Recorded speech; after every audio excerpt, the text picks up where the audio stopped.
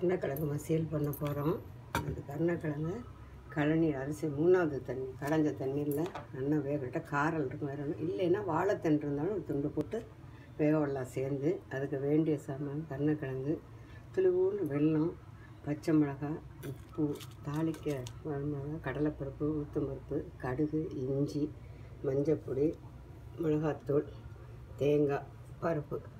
இதை நம்ம நான் வேக வச்சுட்டுருக்கேன். முன்னாடியே இந்த வேக வச்சதை போட்டு உப்பையும் போட்டு மிளகாத்தூள், இஞ்சி, பச்சை மிளகாய், இந்த புளித்தன் கொஞ்சம் கூடவே விடணும். கொஞ்சம் அரிக்கிறங்கிறதுக்கு இந்த பருப்பு, தேங்காய் பூ, கருவேப்பிலை, கொஞ்சோண்டு வெள்ளைத்துண்டம்,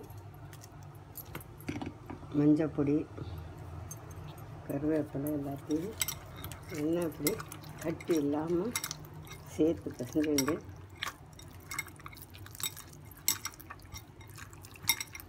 நல்லா கட்டி இருக்கக்கூடாது. கட்டி இருந்தால் காரல் இருக்கும் கடிக்கும்போது.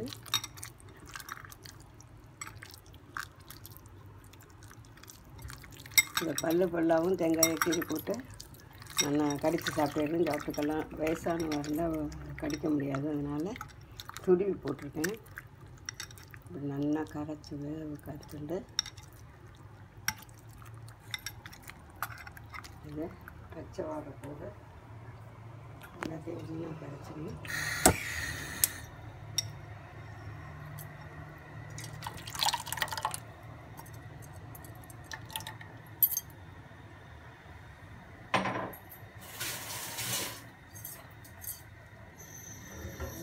கடலை போட்டு வச்சுக்கணும்.